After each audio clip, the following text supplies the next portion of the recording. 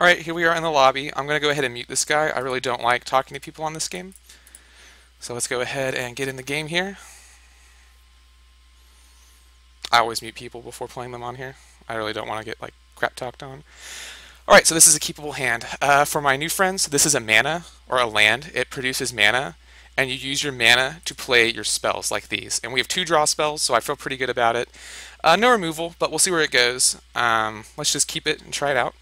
So I'll play a land. You can only play 1 land per turn. That's pretty important to the upkeep of the game, or the tempo of the game, I should say, because if I don't draw a red, I basically can't play these guys the whole game, and that would really screw me. So it looks like a black deck. No turn 1 play for him either. That's pretty common. Ooh, that's very good. So now we have 3 draw spells that flashback. Flashback means I can play it out of my graveyard.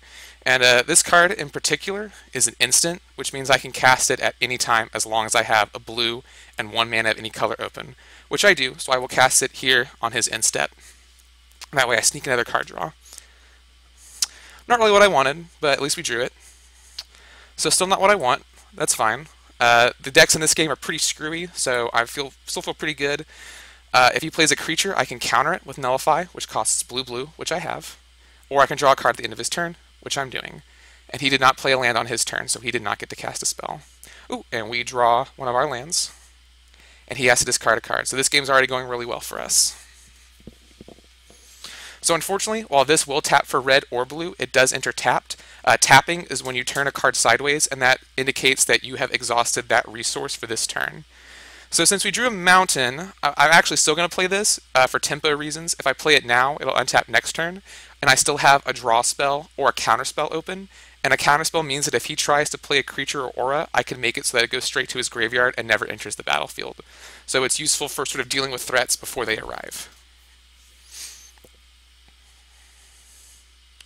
He's still not going to do anything. I'm sorry, this game is kind of boring. It's just me sort of sitting back and playing my draw spells, but we do have some of our win conditions in hand, which is good. There's hardly any double black mana spells that will kill our guys. There's no Doomblade in this game. I believe they have to use...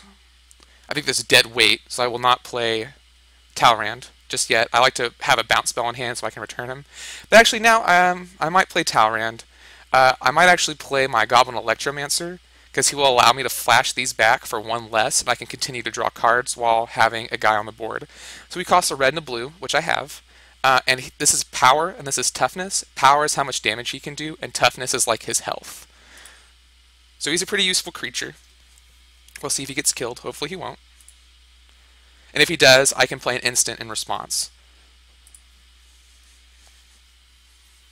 Or an instant, not an instance. So let's see what this guy does.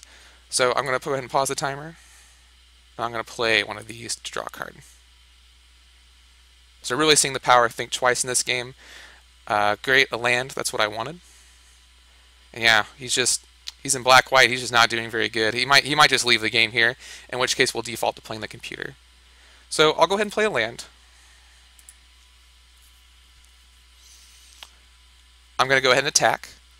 So when I attack this creature, so I'm tapping him to show I'm attacking, and he's going to do 2 damage to this guy, so this guy will go down to 18 health, and we're that much closer to winning the game. Now, second main phase, I'm going to go ahead and play my Gutter Snipe, because even though I could play my Talrand because I have a backup, if I play the Gutter Snipe, I can draw a card at the end of his turn and do 2 damage to him, and so that seems a little better. And I can also keep up my counter magic. So we're very firmly in control of this game right now. Also, I do like the interface on this game, but it's a lot slicker than Moto. But unfortunately, we only get to play 1 game per match, so there's no sideboard. Okay, so he's finally he's in 3 colors. He's going to make me sacrifice a creature. In response, I'm just going to go ahead and draw a card, because I'm going to sacrifice my Goblin Electromancer, and I want to go ahead and get that off. So deal 2 damage to him. Draw a card. Another Think Twice. That's great. Let's go ahead and sacrifice this guy. So he played a card that says I sacrifice a creature, so he got rid of one of my creatures, and then he will gain life equal to that creature's toughness, which was 2 in this case. And this spell cost him 3 mana, which is why he could not play it before, a black and 2 of any other kind. So now I'll play that. It's kind of tempting to play the Talrand here, but in fact, I think I will. We have a backup, and while we're taking out our counterspell, I do have this Vapor Snag to return something to my hand, and I can think twice to make a token and deal 2 damage to him. Because you'll remember Talrand makes blue Drake creature tokens.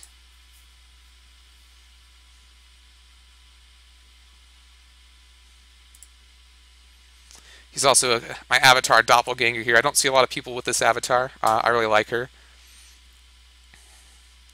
All right, so he's in the game now. But I think we've set up a state. Yeah, so he's going to do it again.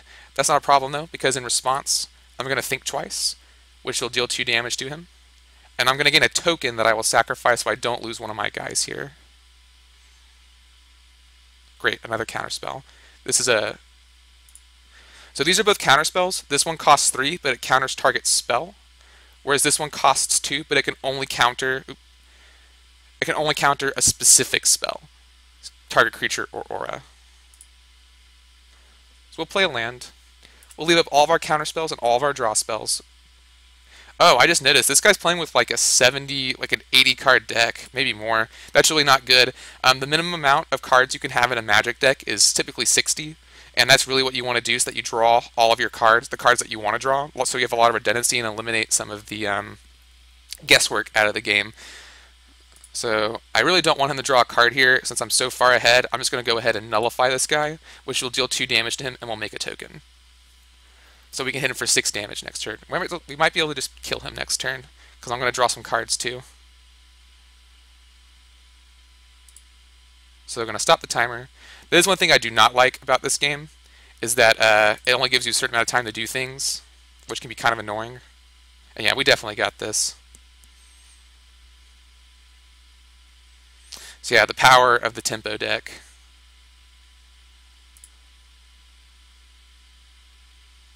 To his credit, he is not surrendering. We got the shock for some backup. Shock does 2 damage to target creature or player. Yeah, getting in there. All right, we just won our first game. I'm sorry it wasn't really that great. That guy didn't really do anything all game. So I'm going to go ahead and stop this one, and I'll see you for the next one. Oh yeah, this is the lobby. It's not very pretty. See you in a second.